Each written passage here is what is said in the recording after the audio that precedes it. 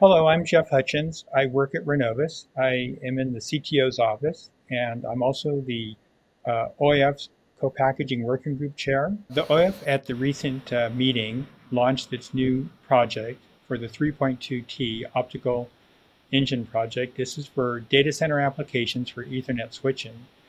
And it covers the optical interfaces such as 400G FR4 and DR4, as well as backwards compatibility for 200G.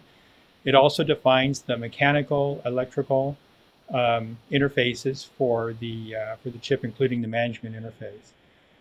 What I think is really significant is the OIF started this effort on the co-package framework project last year, and we made pretty rapid progress with workshops and starting this new framework project. And now 9 months later, we've got our first project addressing the 3.2T optical engine project. As we move forward to new generations of switch chips, it's getting more and more difficult to be within the energy envelope, the power envelope for these switching systems. And by switching to co-package optics, we can get the optical engine much closer to the ASIC, and that allows us to lower power interfaces and keep the overall power consumption lower. To do that, you need very dense optical engines, and the co-package project basically specifying the mechanical dimension of something that's quite small and allows us to get, in this particular case, 51.2 T of bandwidth around a co-packaged ASIC.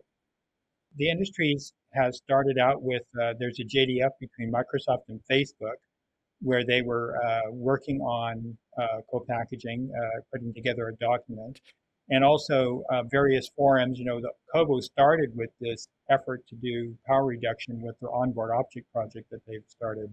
So this is really the next generation, and it leverages work that a number of people have done in the industry to try to get to this co-package. It's very challenging because it involves a lot of new technologies. To use dense optical engines with silicon photonics, high level of fiber attached. The thermal management is very complicated. There's potentially remote laser sources. The laser sources aren't going to be inside the transceiver modules. So there's a lot of new things here. So it's a very complicated thing touching many different technology areas.